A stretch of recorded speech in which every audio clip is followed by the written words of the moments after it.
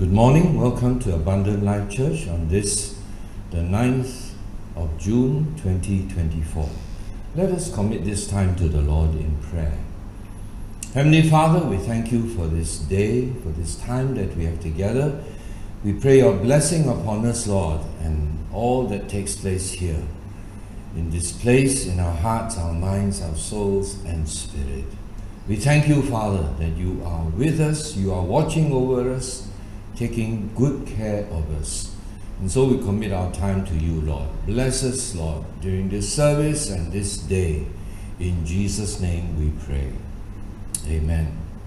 Our scripture reading today is taken from Psalm 60. Psalm 60.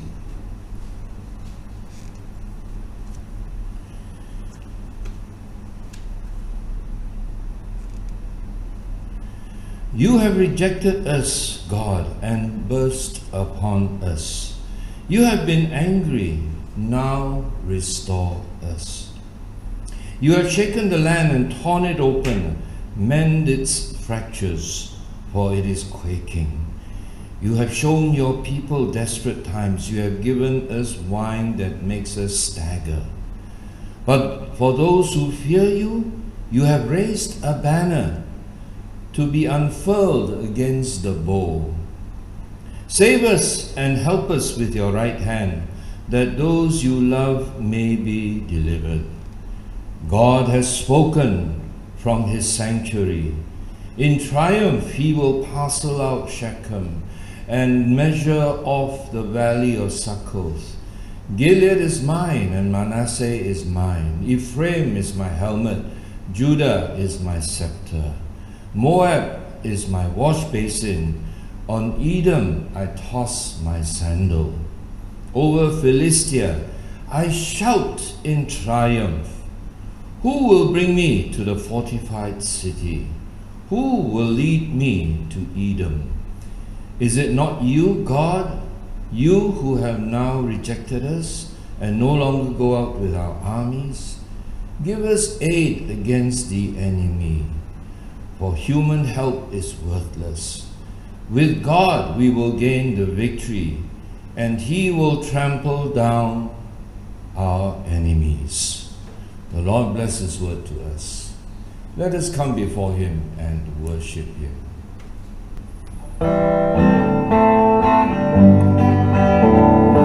Come into his presence with thanksgiving in your heart and give him praise, and give him praise. Come into his presence with thanksgiving in your heart. We'll worship his praise. We'll worship his praise. Give glory and honor and power unto him.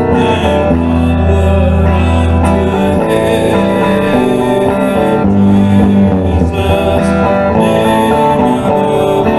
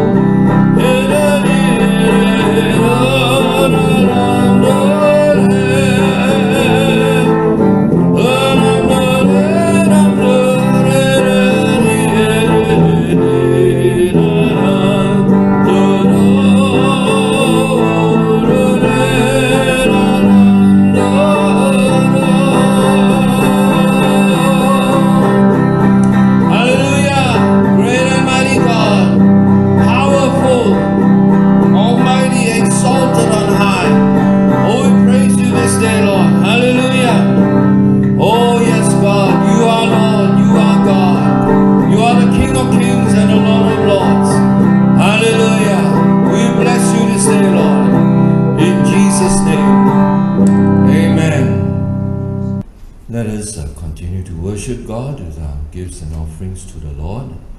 Let us pray. Father, we thank you for your goodness, your faithfulness, your care for us. And we want to bless you now, Lord, with our gifts and offerings. Continue to take good care of us, Lord. We thank you, Father. We want to bless your name. And we ask also, Lord, that you bless us in return, because we are needful, Lord. We are weak and helpless compared to your majesty, your greatness, and all that you can do. Hallelujah. We commit our offering to you, Lord, in Jesus' name. Amen. We have our prayer meeting on Wednesday at 8:30. Do join us as we seek the Lord together and receive His blessings upon our lives. Amen. Praise the Lord. Welcome to each and every one again. Thank the Lord. Hallelujah. God is a living God, and therefore, just like any living person, He communicates. He doesn't sit quietly there and look, beautiful or great or mighty and majestic, but He communicates with His people, His children. And throughout the Bible, God has used prophets to speak to His people, right? But when Jesus came, God spoke to us directly through Jesus Christ. And when Jesus ascended to heaven, He sent the Holy Spirit to speak to us directly in our hearts, in our minds, our soul, our spirits. The Spirit of God Himself speaks to us. So we don't need prophets as in the Old Testament days, because in the Old Testament days the people were only interested in their own interests. They were distracted by the world that they lived in, the society, the surroundings, the accumulation of wealth, properties, money. That was all they were interested in. They neglected God. And therefore God sent problems to turn them back to Him. Right? And they had enemies who attacked them. They had all kinds of disasters. And when they turned to God, God heard their prayer and delivered them. But sometimes God had to give them an extended lesson in depending on Him, in trusting on Him. Right?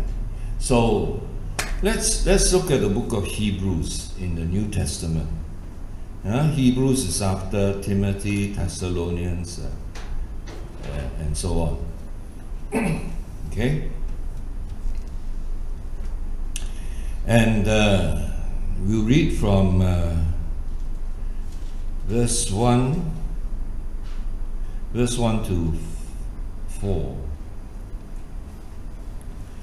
In the past, God spoke to our forefathers through the prophets at many times and in various ways. But in these last days, He has spoken to us by His Son, whom He appointed heir of all things, and through whom He made the universe. The Son is the radiance of God's glory and the exact representation of His being, sustaining all things by His powerful word. After He had provided purification for sins, He sat down at the right hand of Majesty in heaven.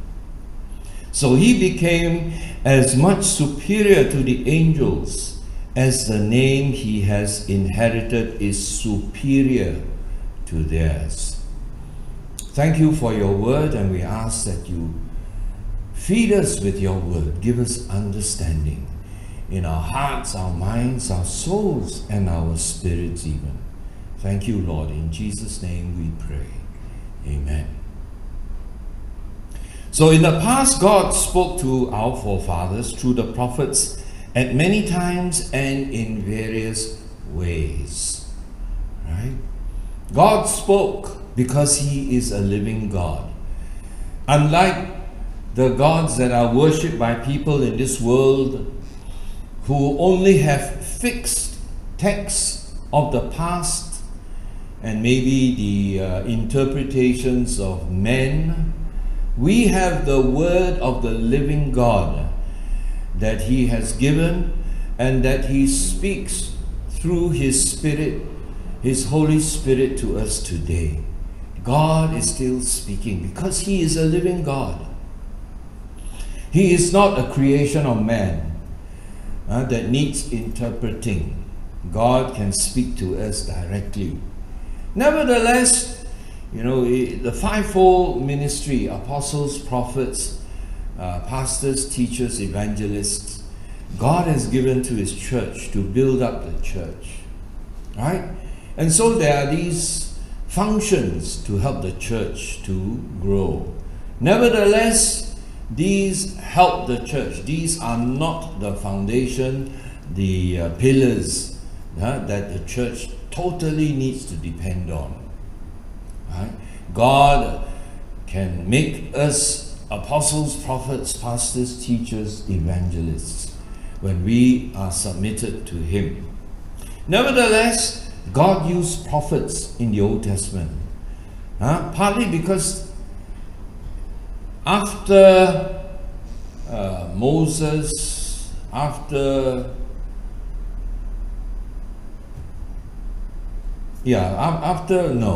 Joshua, you had Moses, then there's a generation of the Israelites who did not know God. In fact, Moses himself was not that familiar with God. That's why he had to ask God, who should I say sent me? What is your name? Moses himself did not know the name of God. Right? But he knew He was the God of their fathers. Right? So he had to tell them the name of the God of the Israelites themselves. For hundreds of years, for at least 400 years in Egypt, they were unfamiliar with God. Right? 400 years after Joseph passed away, you have Abraham, Isaac, Jacob, or then his son Joseph. Right? So after Joseph passed away, you had all kinds of pharaohs, and the pharaohs that didn't know Joseph and what he did for Egypt abused the Jews, the children of Israel. So they suffered. When they suffered, they cried out to God. So God sent Moses to bring them up out of Egypt. And that was just one instance. So in that sense, Moses was a prophet because he represented God to his people. He told them what God wanted to say to them. And the people were afraid of God. God thundered. Remember at the mountain of God, Mount Sinai, God thundered. There was lightning and thunder on the top of the mountain where God was. There was clouds, and this terrified the people. This spectacle of power and energy terrified them. So they said, okay, you go and talk to God and you tell us. They were afraid, terrified. They'd never encountered such power and energy before. And so they told Moses, you go and talk to God and you tell us, you tell us what He wants to say, what He wants us to know. Right? But, verse 2, in these last days He has spoken to us by His Son, whom He appointed heir of all things, and through whom He made the universe. Right? There's a description of Jesus here. He is the Son of God. In these days He has spoken to us by His Son, Jesus Christ, whom He has appointed heir of all things. Right? Father, Son. The heir is always the son of the Father. He inherits all things, right? And through whom He made the universe. Let's think about it. God always sits on his throne in heaven. He is a holy God. Holy, holy, holy. Right? And he cannot stand the sight of evil or sin. When Moses asked to see God, God told him, no one can see my face and live. Because God is holy. So Moses could not see God's face directly. If he saw God's face, God's eyes, he would be burnt up, consumed and destroyed. Because at that time, the blood of Jesus had not been shed. Only the blood of animals. And even then, Moses was maybe not, he had not sacrificed for sin offerings for his own sin. In any case, he could not see God and live. Because God is powerful. Imagine lightning and thunder. We could not we cannot look at the sun without damage to our eyes. Right? And how close can we get to the sun? I don't know how many million miles, we get to the sun, and our spacecraft would melt, disintegrate. All the radiation, the nuclear, the electrons and photons and everything else would penetrate the spacecraft, and we would be fried. We would be burnt up. We would be dead before we even get close to the sun. Because the sun is pure energy. Energy.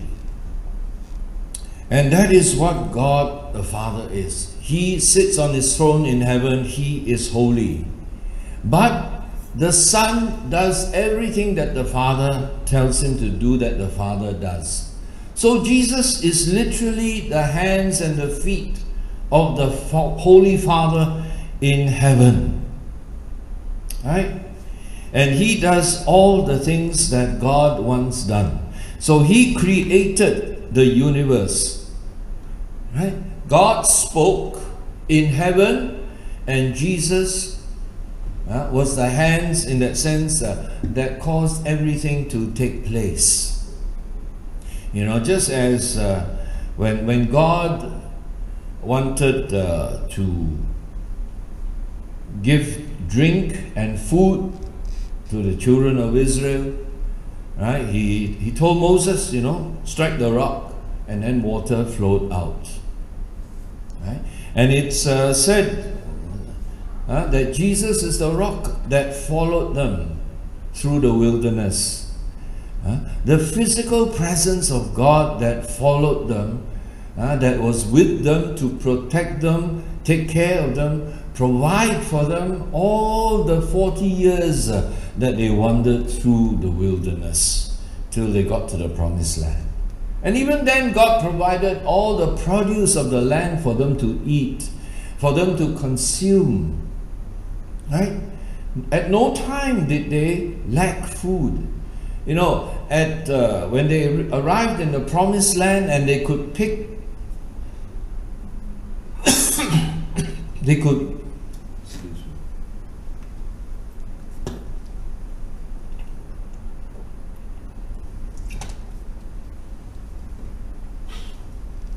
when they could eat of the produce of the land, then the manna and the water that God provided stopped. Right? So there was no lack at any time. God was constantly with them and provided with them. Right? And he made the universe. Everything that we see, God made through his Son Jesus. The Son is the radiance, verse 3. The Son is the radiance of God's glory, the exact representation of his being. The sun is the radiance. The sun reflects God's glory. Right? You know, we cannot see ultraviolet radiation because it's the wavelengths are too short for us with our eyes to detect. Right? We cannot see infrared either. Right? We can feel infrared, we can feel heat. Right? But the wavelength of infrared and ultraviolet is beyond our eyes to detect. We can detect only a narrow band of light, of energy. Alright? And even our ears can only hear a limited bandwidth of sound. So we are limited in all these respects. But Jesus reflects God's glory, God's power, God's energy. And He's the exact representation of His being. He reflects God perfectly. That's why Jesus said He doesn't do anything except what the Father does. Right? Everything that He does is a reflection of what the Father is doing, what the Father desires to take place.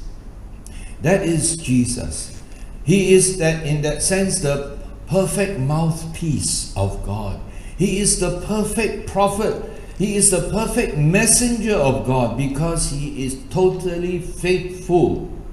Everything that God wants us to know and hear, Jesus speaks direct to us. And the greatest thing that He has done is He sustains all things by His powerful word. Right? He sustains. He enables everything to continue. You know, if God withdrew His power, what would happen to us? We would all die. We only live because God's power, God's energy is at work in us. What happens when a person dies? When a person dies, their body slowly cools down. Right? Energy stops being produced by their body. Everything just runs out. There is no longer a sustaining of life, a sustaining of heat. There's no sustaining of brain waves. Everything that can be measured in a person to show that they're living stops. It's no longer sustained. It's no longer continued. So you can say that, the heartbeat stops, the brain waves diminish, the body temperature cools down. All those signs of life stop when a person is no longer living. And that also applies to the environment, to everything. Everything only continues as it does because it is sustained by God, sustained by His powerful word. You know, when Jesus spoke the word to the storm, what happened? The storm became still. Be still. And it was still. The waves, the energy that was there in the storm, suddenly all calmed down. That is the power of God. You know, one great thing, Albert Einstein, his theory of relativity. Why is it a theory? Because it cannot be absolutely proven without a shadow of doubt. Right? In many aspects it can be proven, but not 100%. Right?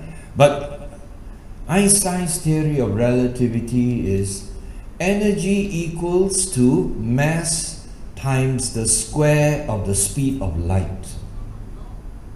Right? Energy equals to mass or weight, times the square of the speed of light.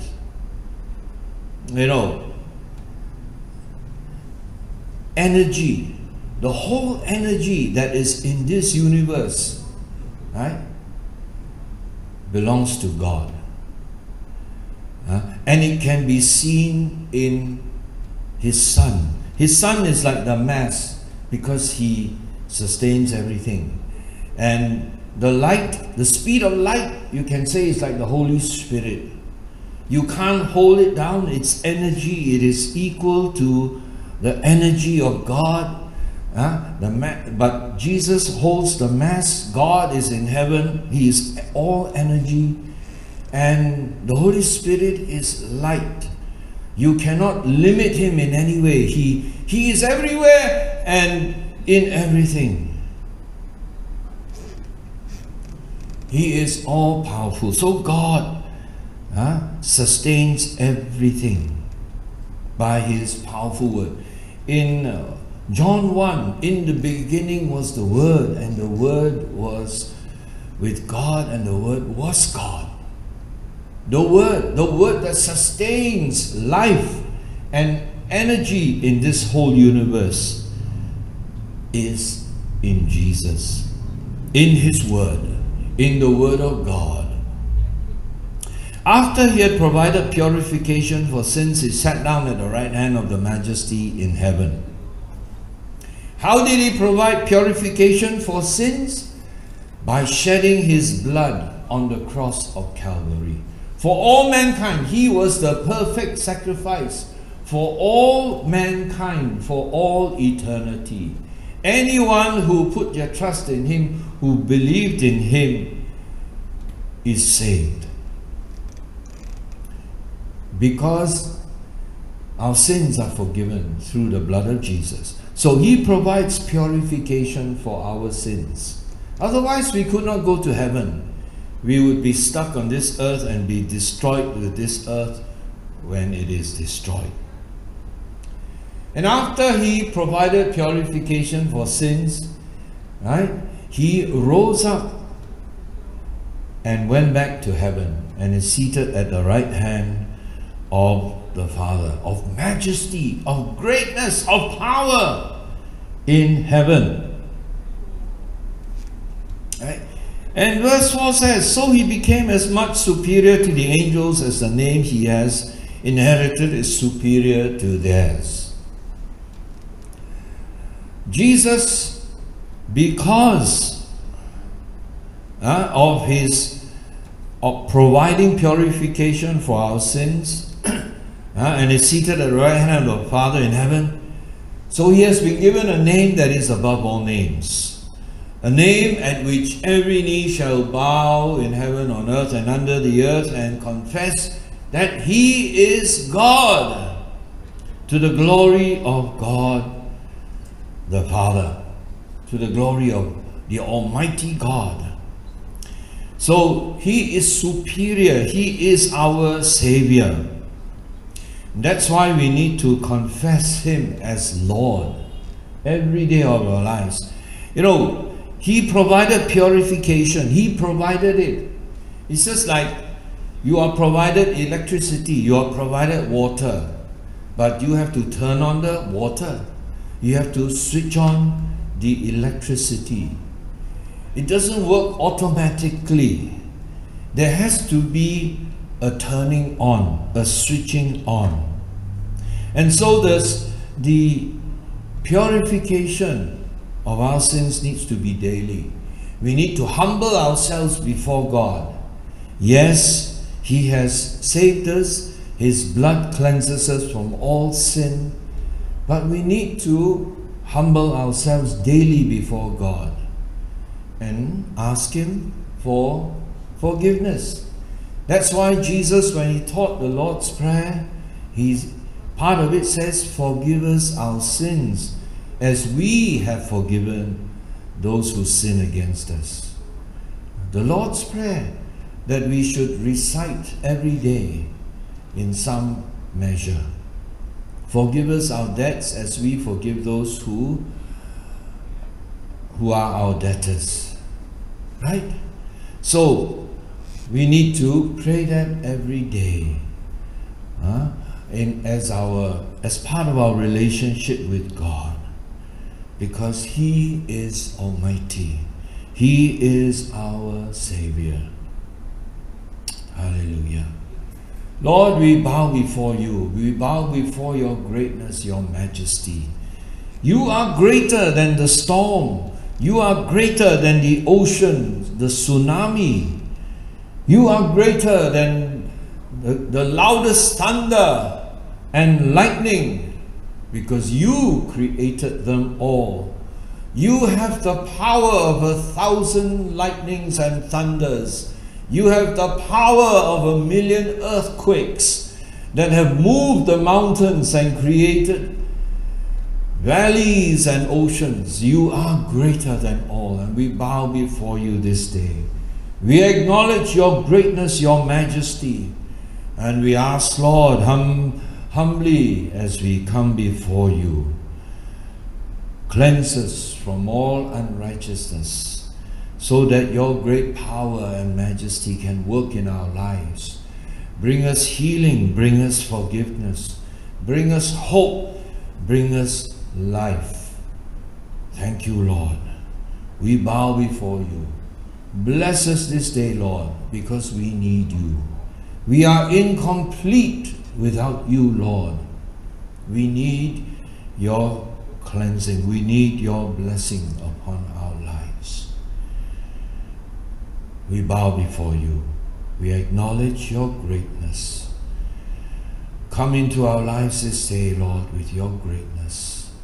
Touch us afresh.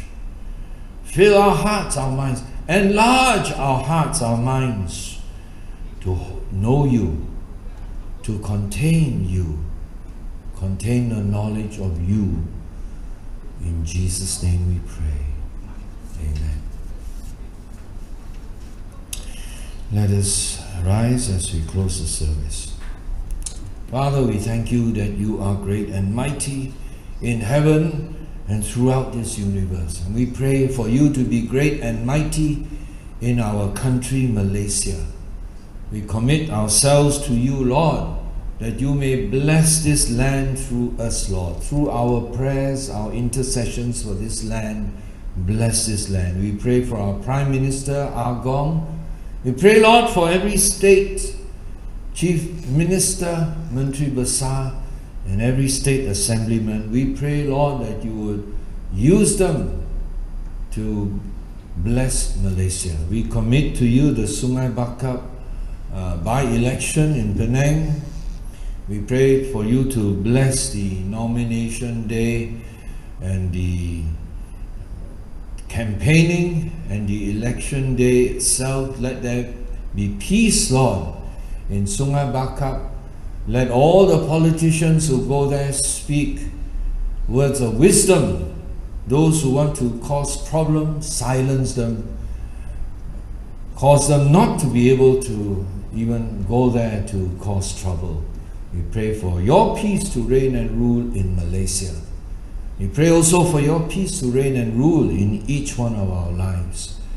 Give us your presence to heal us, to strengthen us, to encourage us, to lift us up. Watch over and take care of us, Lord, in this coming week, Lord. We give you thanks, Father. In Jesus' name we pray. Amen. The Lord bless you.